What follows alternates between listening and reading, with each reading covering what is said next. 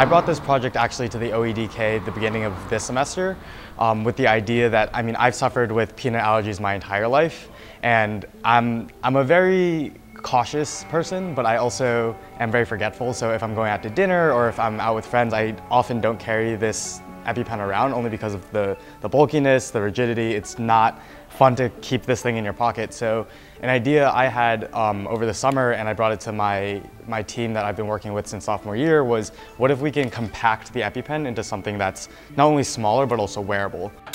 So it's kind of from the folded portion to the expanded portion. So it goes from here kind of to here. It's the same kind of overall components as an EpiPen, but it's kind of, we split up the components mainly in like a needle, a syringe with the epinephrine and the kind of injection spring, just so that it can kind of fold apart and be stored kind of conveniently that way. Over the course of the semester, our team effectively built a working 2X prototype, which is the prototype that we kind of showed today. And kind of looking to the future, we're trying to figure out what we're going to do next semester, but our main goals orient around shrinking the device smaller. So the device can actually be theoretically as small as a normal wristwatch.